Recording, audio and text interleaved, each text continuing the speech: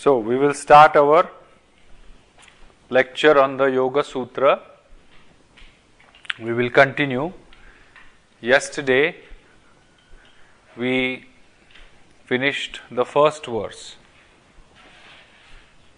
That was Atha Yoganushasanam. Atha means now, or does. Yoga Anushasanam starts the teachings of yoga.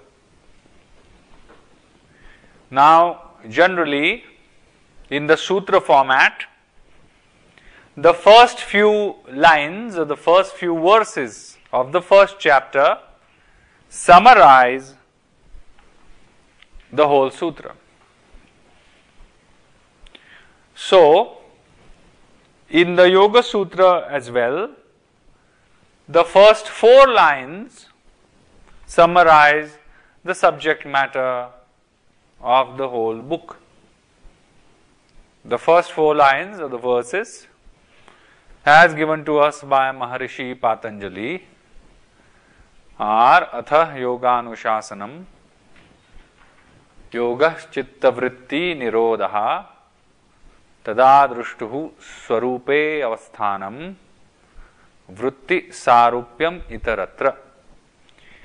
Out of these 4 verses, we have seen the first verse. We have understood the first verse. Now, the second verse we will try to understand in a very simple way. And if you remember all our lectures of the past and the subject matters that we have discussed from the point of view of Panchakosha or even the chakras, you will be able to understand this second verse easily. The second verse is Yoga Chitta Vritti Nirodha. So, I will repeat it and you will repeat it after me. Yoga Chitta Vritti Nirodha.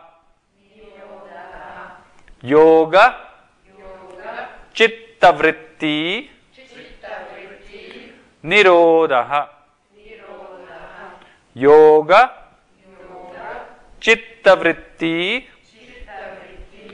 Nirodha. Now let us try to understand what it's really trying to say. Yoga, so this is the definition of yoga according to Patanjali. Yesterday we saw one definition. Yoga Samadhi. Remember? That was the definition according to Vyasa, who is the commentator. But what does Patanjali himself say about yoga? So this is Patanjali's understanding or definition of yoga. So according to Patanjali, yoga chitta vritti, chitta vritti nirodha. Now we have to understand these 3 words essentially. Okay?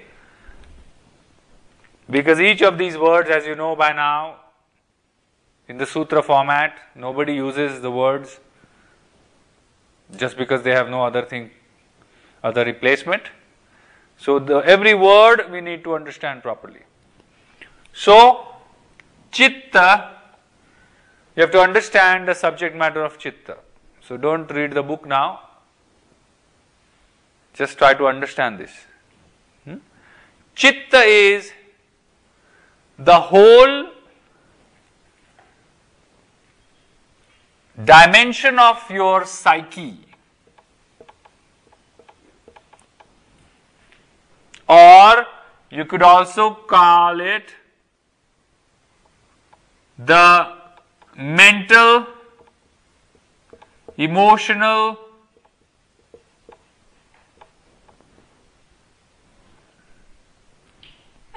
mind.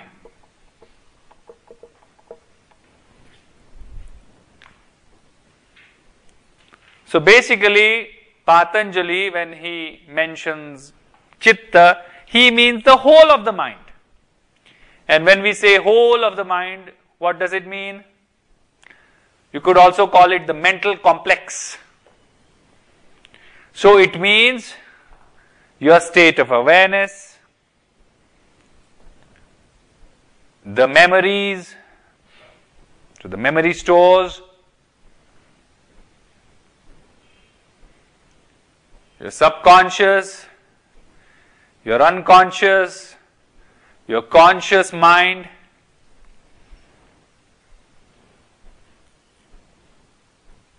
So the whole mental complex, according to Patanjali, is the Chitta. This would also include your sense of I, sense of individuality or identity. It would also include an aspect of mind that communicates with the senses.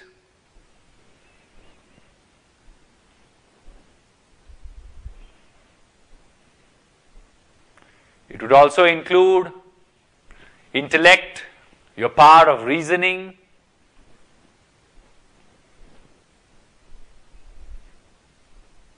So all these things are given one common term denoted by a single term, and that is Chitta. Is this clear? So basically what we understand nowadays as mind. Okay? So let's come back to the definition. Yoga, Chitta.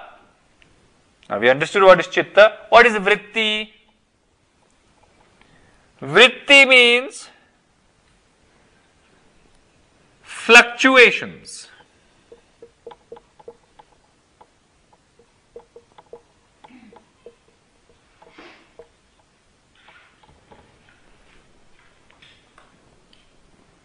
Fluctuations. Waves. Vritti literally means waves. And just like neither of the two waves are ever equal, similar, same way, the vrittis or the fluctuations of the mind too are not similar. What does this mean? This also indicates, you could say, disharmony, unevenness. So let's write some synonyms. Disharmony, unevenness, confusion,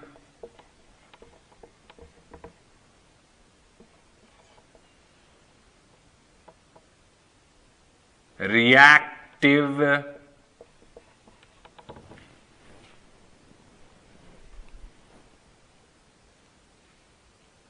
I'm just giving you synonyms of this idea that he's saying. Vritti, fluctuations. So what are fluctuations? Fluctuations of the mind could be in the sense of mental disharmony, mental unevenness or emotional unevenness, mental confusion, emotional reactiveness. You could also say laziness.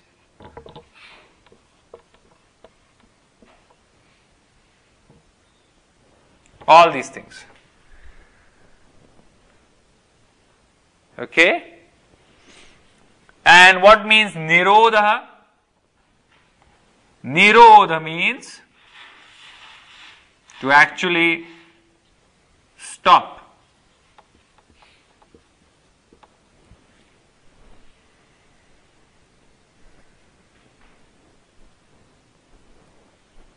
Yoga, Chitta Vritti, Nirodha. If the word stop sounds too abrupt, you could also say, and some schools of thought also believe this, restrained.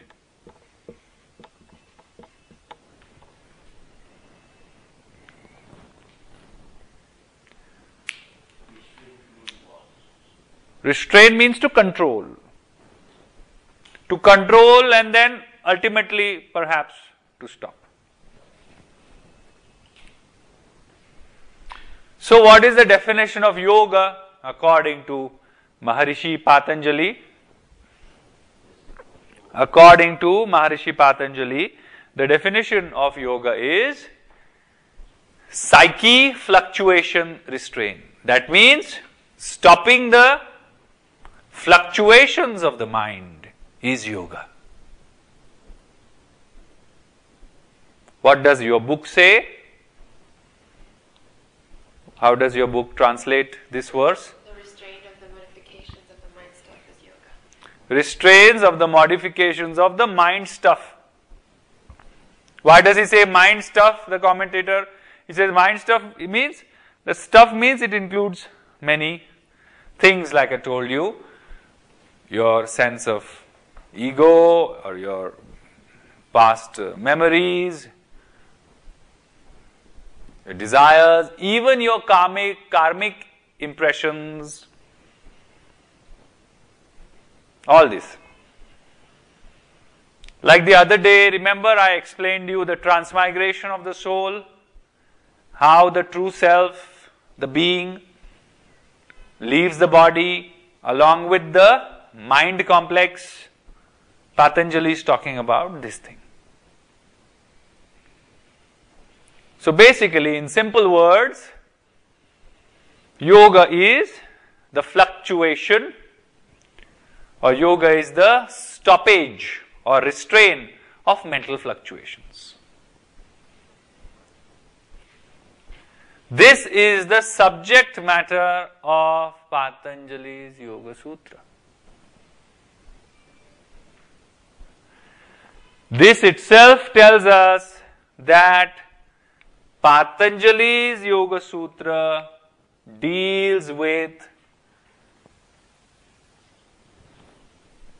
psyche or mind. It is not a manual of physical exercises. It is not an asana-centric, asana-focused manual. And this is how this Ashtanga Yoga is very, very different than the Ashtanga Vinyasa Yoga that is popular nowadays. So according to Maharishi Patanjali, yoga is the restraint or stopping of mental fluctuations. Is this clear? The other day we discussed that how we all need to start becoming reflective and not reactive. So we can also say that according to Patanjali, yoga is not being reactive. Because who reacts? Your mind. And your mind makes the body move in particular actions, and that becomes your physical reaction.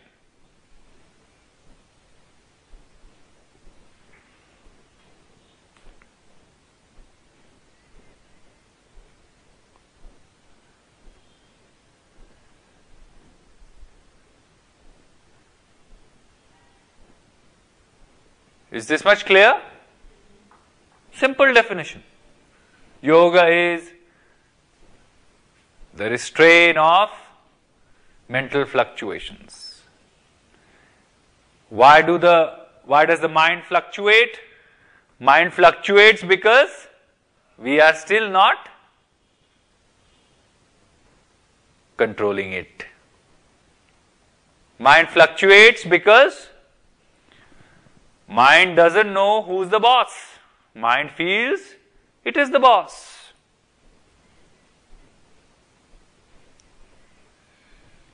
Sometimes they give this example that the servant or the person who works as an employee at home,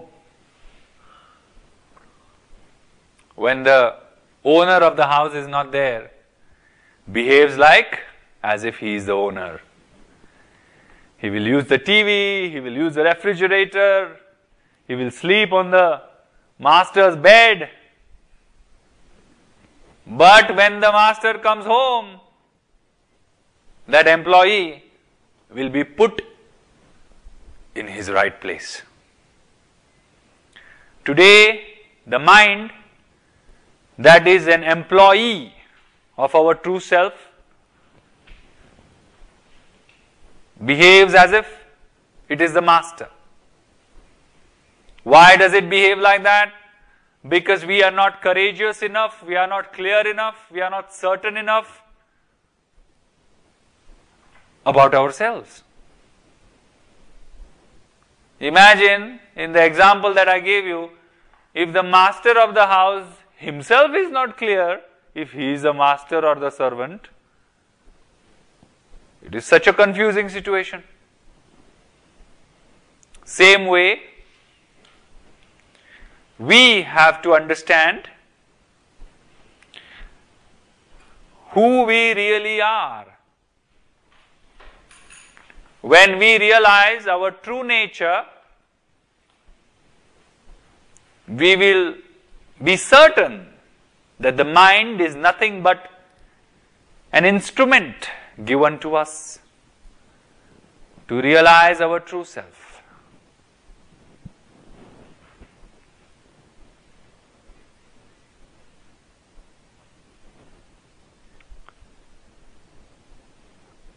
Unless and until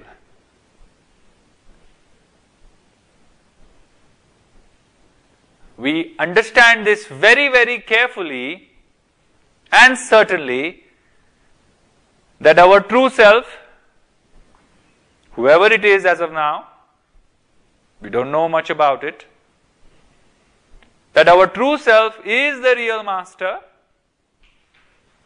only then the mind can be reined in, controlled, managed, made effective.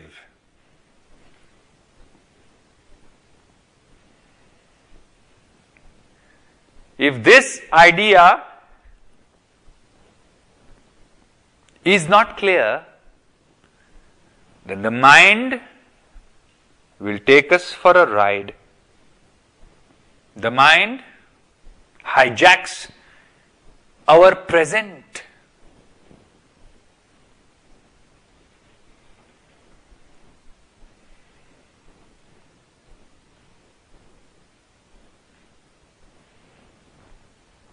And a hijacked present will always create a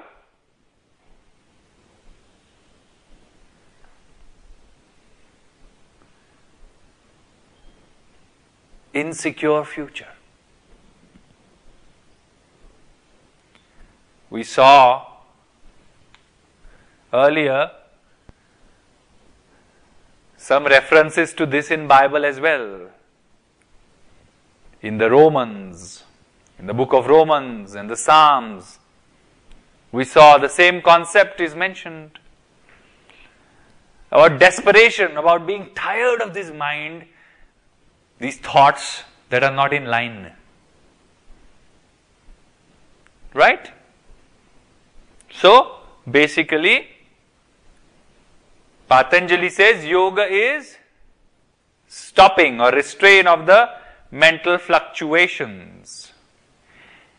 I am going to write a few terms here, which are important terms in the Yoga Sutra.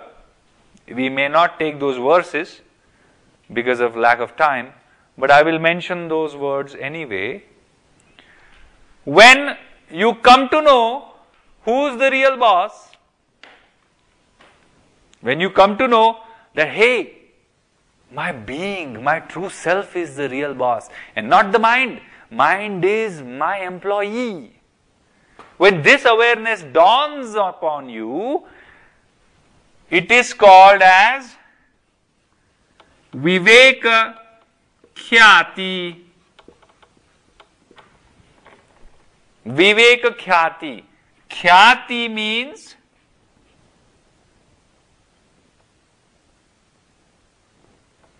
in some simple terms you can say understanding. Or in English there's another word, cognizance. That's a proper word, but a simple word is understanding. And viveka means discriminative.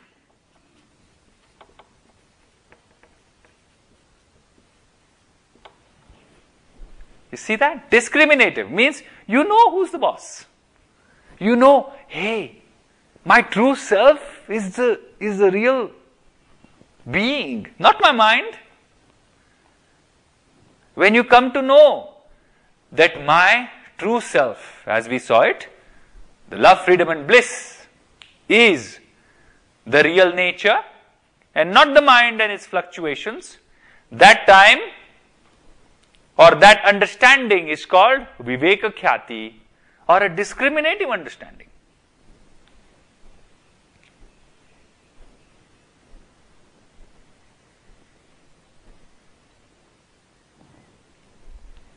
Okay? It's like in the example of the employee and the master of the house that we discussed. When the master walks in, the master knows he is the master. That understanding of the master puts the employee in his place, isn't it? When the moment master walks in, imagine, 1 minute ago, the master was not in the house. So the employee was the master. Next moment, door opens, master walks in. The moment the master walks in, immediately relationship changes. So when your true self shines in your awareness, the mind is put to place. That's the whole idea. And this is basically our whole process. Our whole course is about this. Our whole course is about this. To tell us, to remind us that, hey, remember, even though you feel that this mind that is talking to you is you, even though you believe the self-doubt is you, even though you believe the self-blame is you, it is not you. It is just a little corruption in your software. It's like a computer.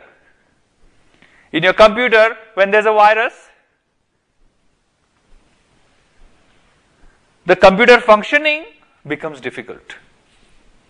Suddenly it starts typing some strange characters, whatever it wants. Or it becomes very slow. Or suddenly it will open some pages that you never requested. Suddenly it starts spamming your mail. That time you know, what's happening? Doesn't look like my normal computer functioning. My normal computer, my normal hard drive would never do such a thing. That is when you go on a virus cleaning mission. But for that you need to know first how your mind should function. If you start believing that my computer normally, if you type Y, it starts typing Y, go on and on and on. If you feel that is the normal functioning of your computer, then you would never know when it has virus, when it doesn't have virus. That is viveka khyati. So right now, even though we don't know what our true self is, we agree with the past mystics or seers and believe them as hypotheses that our true self is nothing but love, freedom and bliss. They will call it as Satchidananda as well. Or in this context, basically, Purusha. And when you know who the true self is, at least theoretically, if you agree, you would know who the mind is or what the mind is. Like our last 11, 12 days of hard work.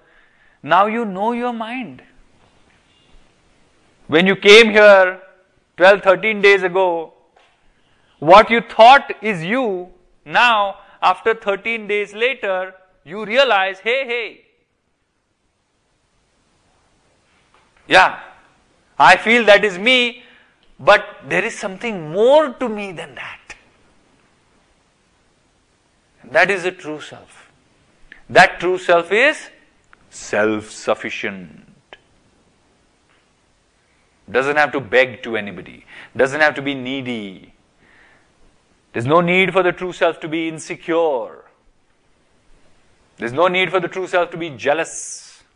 It's just that the true self is coming in the sway of the mind and its habits or its tendencies and making the true self believe what it is not.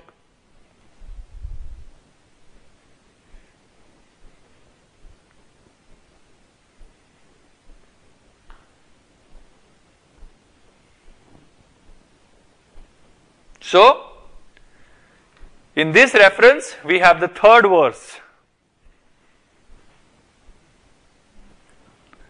What is the third verse? Tada drushtu swarupe vasthanam. So let's repeat. Tada drushtu swarupe avasthanam. Tada drushtu swarupe avasthanam. Tada drushtu swarupe avasthanam. Tada means then. Then. Then.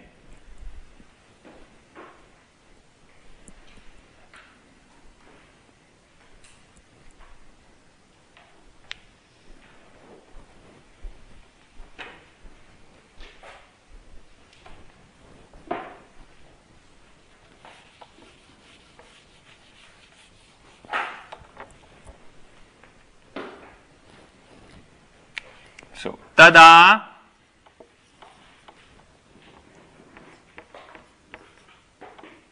drushtuhu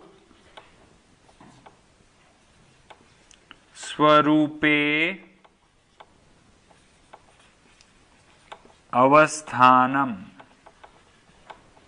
Tada means then. Drushtu we see later. Swarupe means in its own whatever, state, nature, color, whatever you want to call it. Let's say in its own nature, since we have used this word before. Avasthanam means state.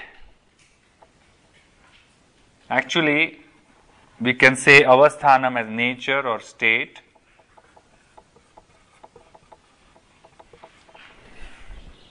And drushtu means the seer.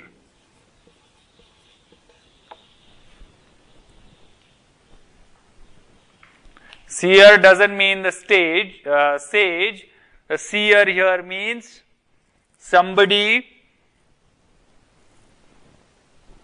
the person, the individual.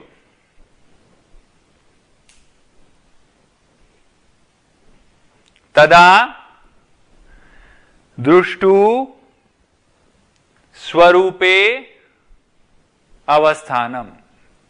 What does this mean? Now let's look at both these verses together. Yoga is restraint of mental fluctuations. Then the seer means the individual, the person, abides or resides in its own nature.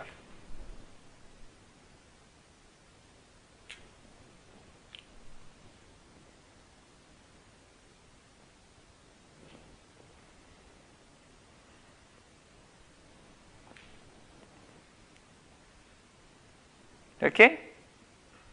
What does it mean? When you stop the hijacking of the mind, you realize that you are something completely different than the mind. Wow!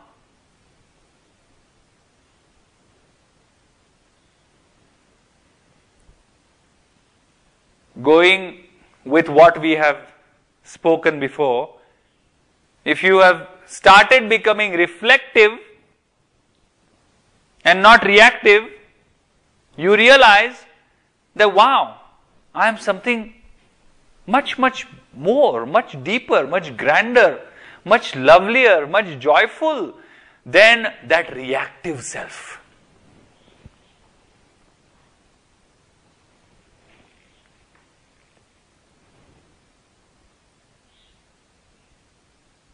This is the beauty, this is the philosophical beauty of Yoga Sutra.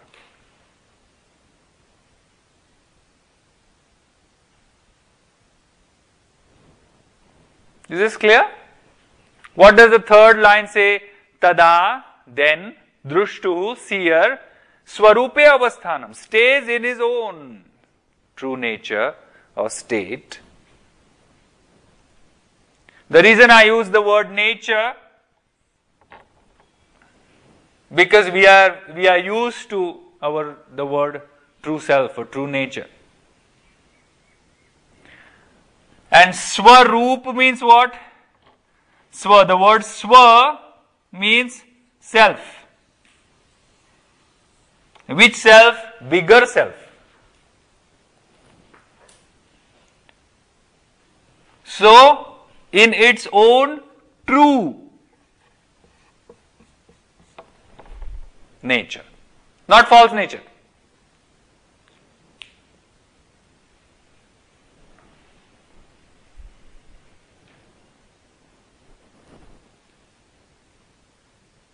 It's simple. Don't get lost in the words. Understand the concept. Patanjali says that the yoga that I am talking about is about stopping the fluctuations of the mind. When a person can stop the mind fluctuations, that is the time when that person can be who he or she really is. And who is he or she really? The true self. And how do we define true self in our course? Love, freedom and bliss. Love not out of neediness, but love out of unconditionality. Freedom not out of oppression, but boundless freedom.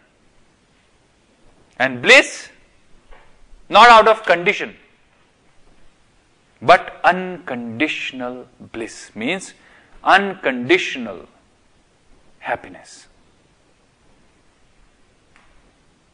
Tada drushtuhu swarupe avasthanam.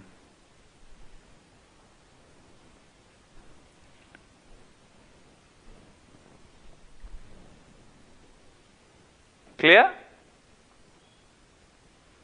In our course over the last 13-14 days, have we realized the mental fluctuations? Do you know your mental fluctuations a little more than what you came with here? Our exercises, our repetition of affirmations, our reflections, the different exercises that we do, they have brought us close to understanding the fluctuations of our mind. And our meditations, our stillnesses, our joys of togetherness and many, many more beautiful simple things that we have experienced in our course have also brought us a little taste of something that is beyond all the drama of the mind.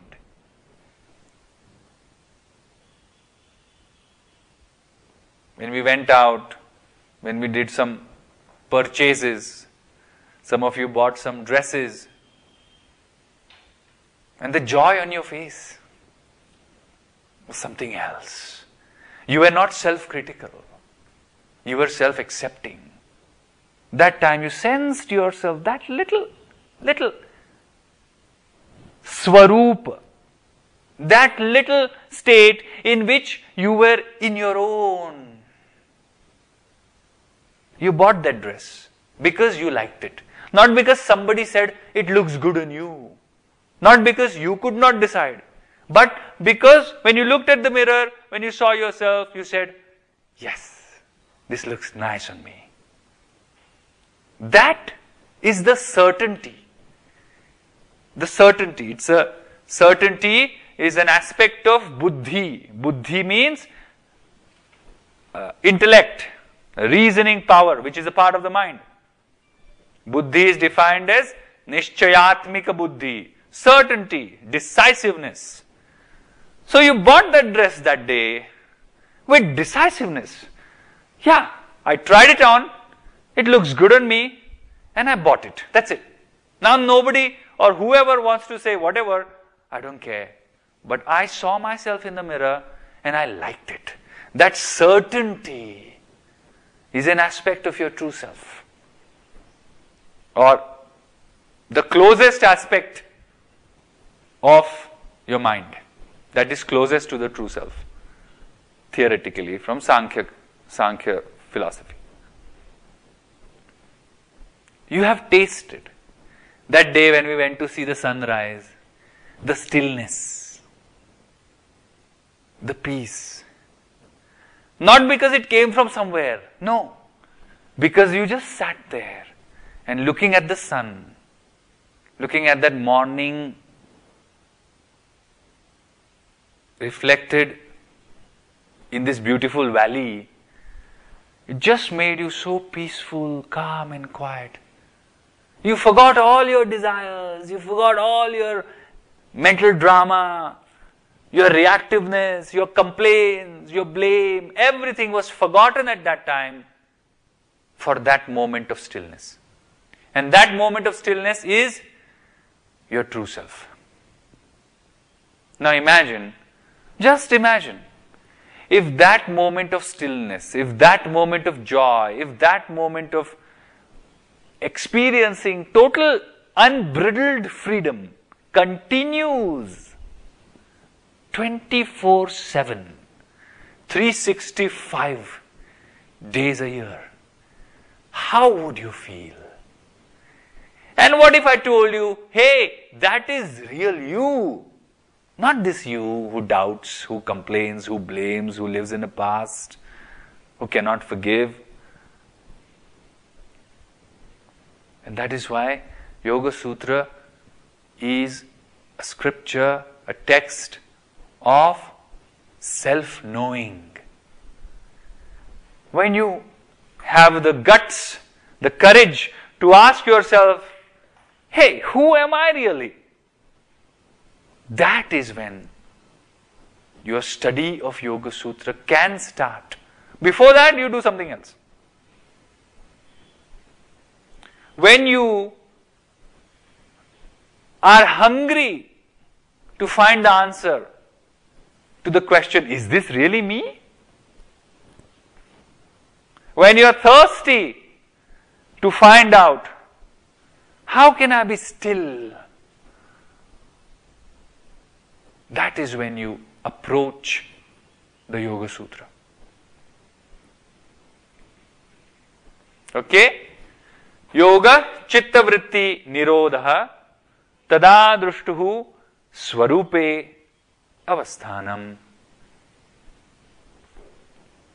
And the fourth line basically is like a punchline. It summarizes the whole idea of the Yoga Sutra.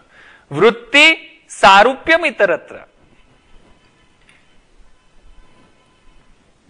Vritti Sarupyam Itaratra. What does it mean? Let's repeat it 3-4 times just to get the pronunciations and to feel it. Vritti Sarupyam Itaratra. Vritti Sarupyam Itaratra. Vritti Sarupyam Itaratra. So we have three words here. Vritti, which we know. Sarupyam Itaratra. Let's look at what it is. Vritti, you know what it is now. The mental fluctuations. You can just say mind. Sarupya means conforms.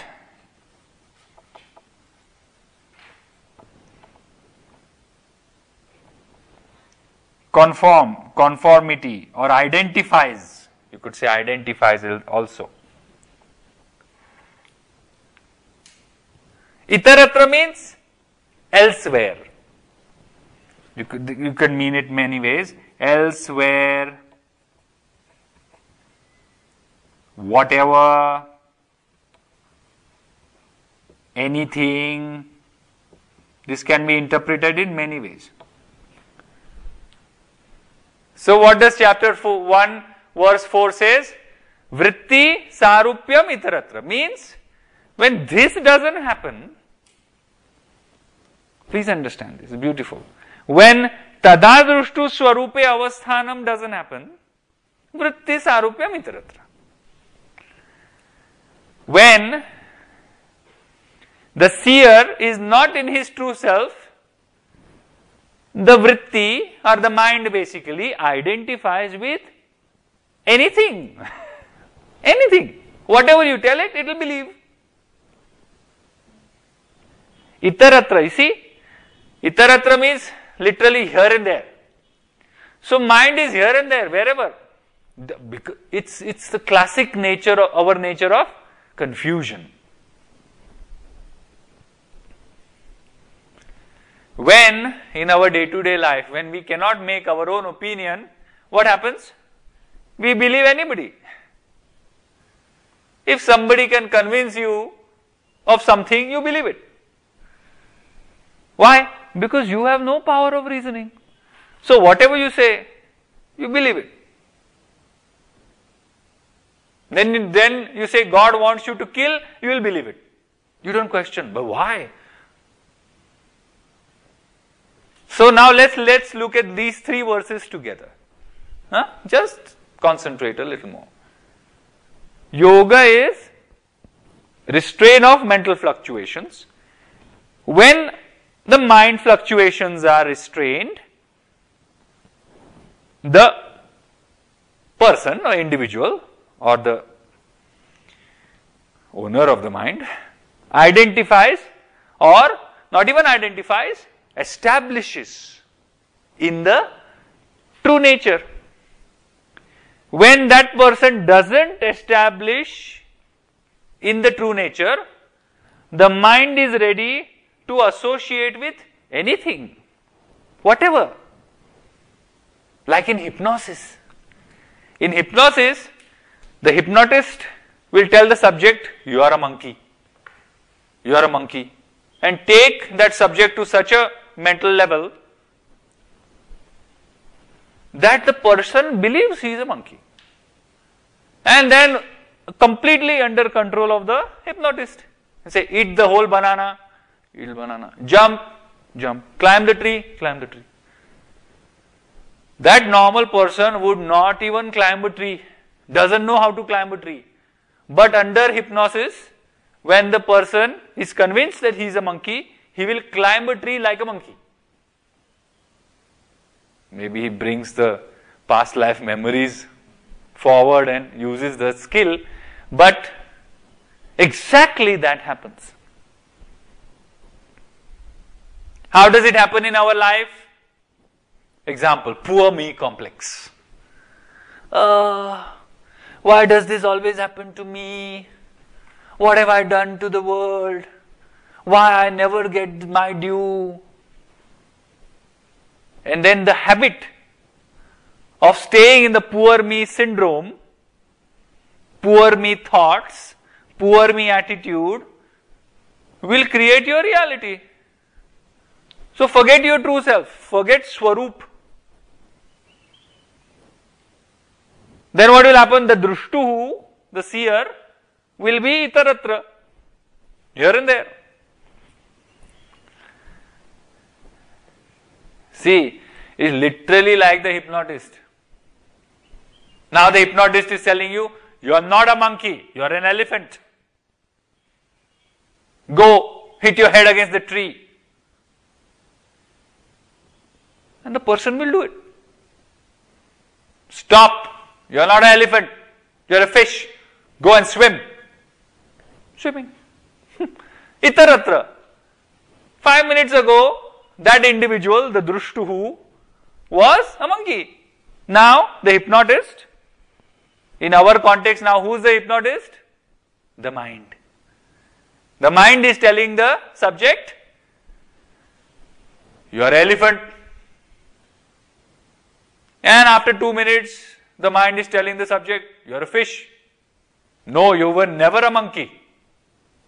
You were always a fish.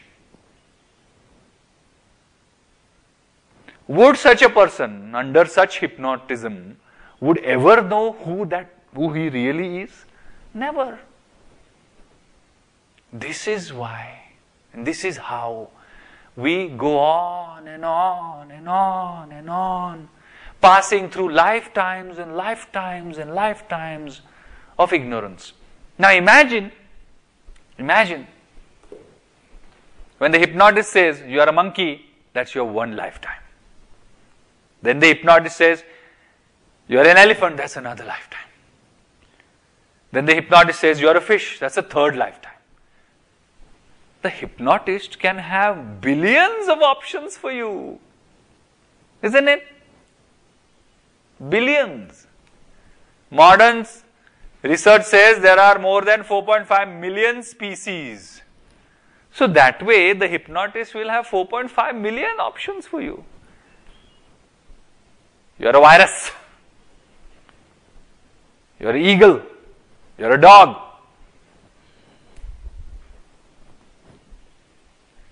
The subject has no control.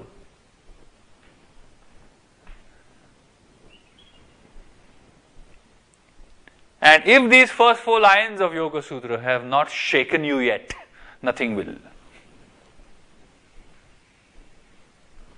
And this is why I love Yoga Sutra, because Patanjali, the master that he is, the seer, the sage that he is, the Maharishi that he is, only he can write our whole life history in 3 lines. Our state of existence in 3 lines. Look, we all can identify with this. We all can. Especially point number 4. Verse number 4 is, oh, that sounds like me. No, that is me. Yoga Chitta Vritti Nirodha Tada Drushtuhu Swarupe Avasthanam Vritti Sarupyam Itaratra. And then he doesn't have to say anything. Then Patanjali doesn't have to say anything. He's convinced you. Now imagine, like I told you before, these 4 verses are the introduction to the whole sutra. So you read these 4 verses and you're convinced, oh my God, I need to read the whole book. It sounds like my story. Like this. So in 4 verses, he has summarized the whole book. And the whole book is basically nothing but methodology to bring you in Swarupa. This is an important word. Swarupa. Rupa literally means form. Form. F-O-R-M. Rupa. Rupa means form. And Swa means self. Swa means self. True. True form. Real nature. True nature.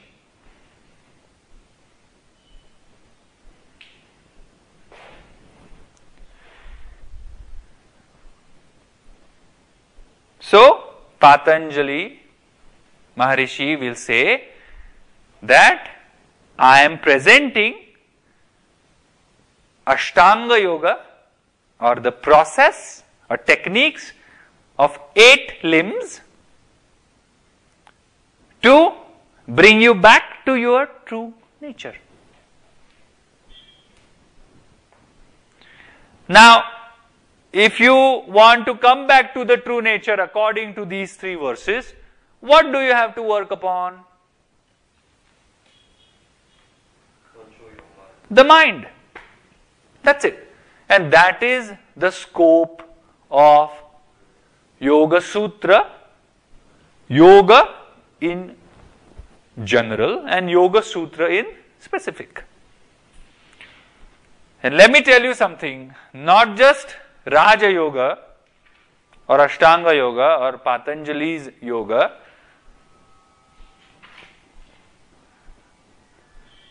cleansing of the mind is the basis of all yogas, whichever yoga you take. Bhakti Yoga, Raja Yoga, Hatha Yoga, Mantra Yoga, Laya Yoga. Whichever yoga path you take, it has to go through the process of cleansing the mind.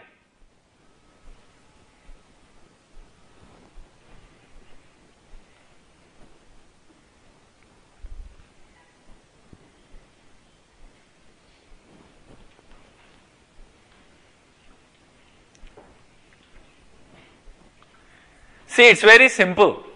If you really look at it, it's very simple. There are only 3 things that we have. And that's why I told you that day that we are lucky that we live in 3 dimensions. If we were living like 7, 8 dimensions with this ignorance, there will be lots to work upon. So what do we have? We have this body, then we have the mind, and then we have this eternal consciousness. That's it. So look, the body is temporary, it's not going to go anywhere. Next life also we'll have a body. It may not be the same body, not at all the same body. So let's get rid of this body because it's a temporary vehicle. Eternal consciousness will always be there. Will always be there. Now or 10,000 years later, it will always be there. So what really needs to be worked upon?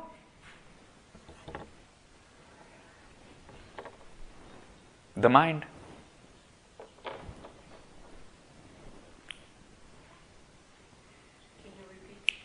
Look, there are 3 dimensions. The body, which is the physical structure. The mind, which is the processing unit, and steady state of consciousness. God, Purusha, whatever you want to call it, steady, let's call it steady state.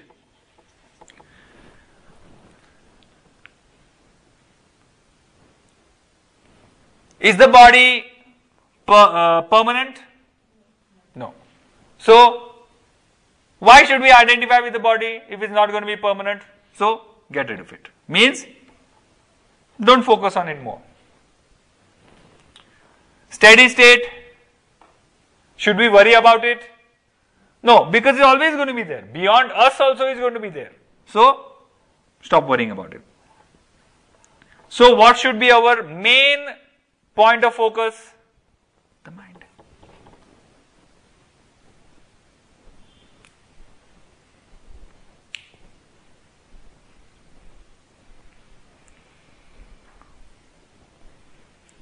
I will explain it to you in a simple way. Prasad wants to come from Bangalore to Kunur, this place. Prasad is Prasad, body. Is Prasad going to go somewhere? No. Prasad will always be there, here and there, whichever form. Is Kunur going to go somewhere? No. Why? Because Kunur is a physically solid structure. It cannot go anywhere. Kunur cannot say, I am bored of these mountains, I'll go somewhere now. No. So what should Prasad worry about? That he catches the right bus. No. Same way. Body, always there. Or not be there. Mind, consciousness, always there, ever present. What can take me from the body to consciousness?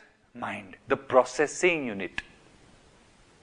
And that's why Patanjali comes straight to the point. See, if given the chance, Patanjali could have written lines and lines and lines and lines about this subject. But since Patanjali stuck to the sutra format, he wanted to be clear, crisp and precise. Patanjali could have written 200 verses about how to maintain your body. Why not? Of course.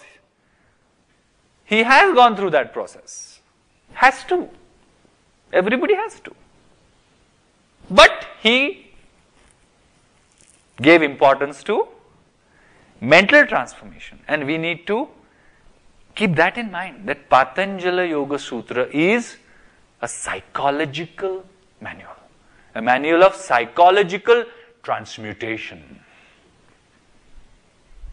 A manual of psychological transmutation, and the main subject matter of Yoga Sutra is mental transformation.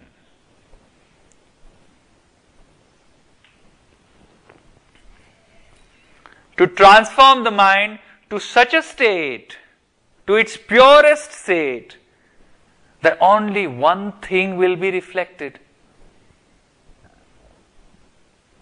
And that is the true self. Okay? One last example. Many times they will give this example, that mind is like a mirror.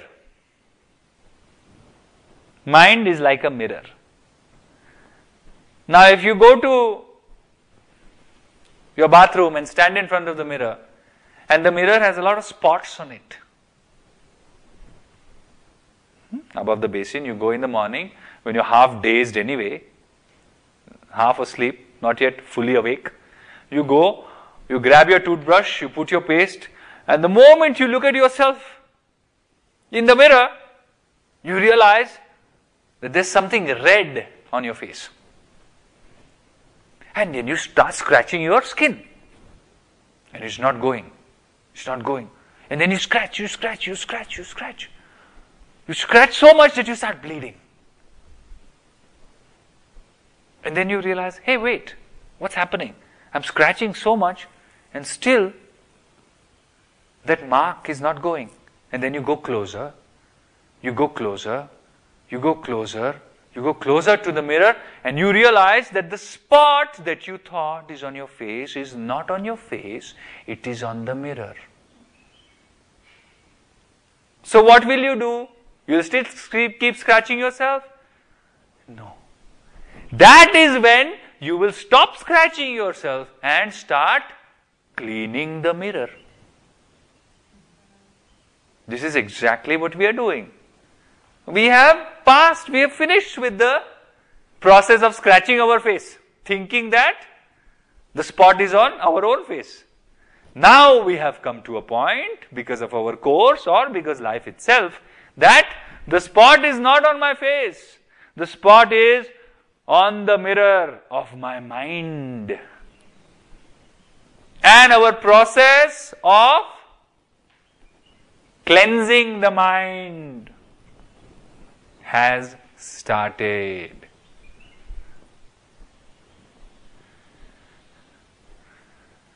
And since when are these spots on our mind? Yesterday? Last 1 year? Since lifetimes. And these spots are called, our last word, new Sanskrit word for today, samskaras. Samskaras. samskaras.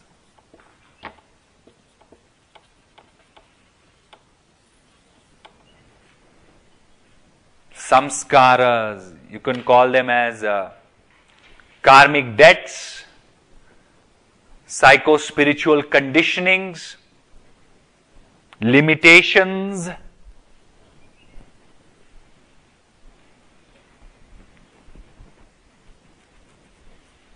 And that's why we have to remember and remind ourselves again and again that we have a lot of ground to cover, that our process has just started, and last but not the least, the only way out is through. You cannot circumvent, you cannot take a detour on your path to true self. You cannot. You have to go through. You have to pass through. And that's why you need solid, unshaken trust, lot of patience,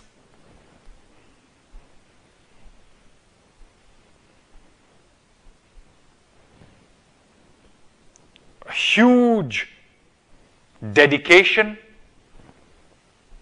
or discipline,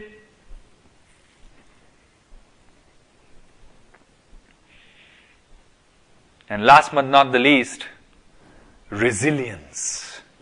The power to put up with any challenge, because the only way out is through.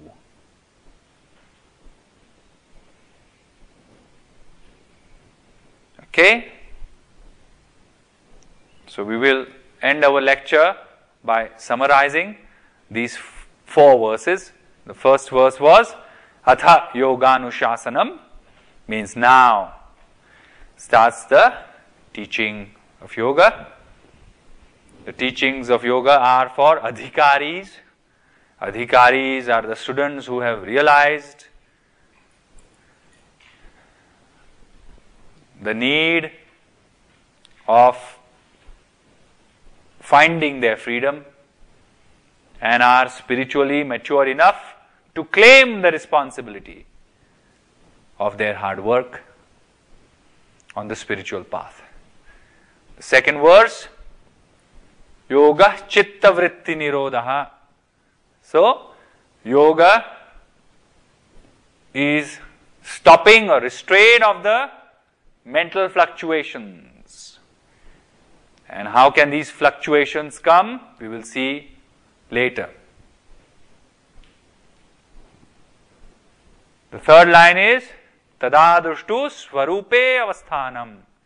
When the mental fluctuations are restrained, taken care of, then and only then that person, that individual shines from his true self, becomes the true self.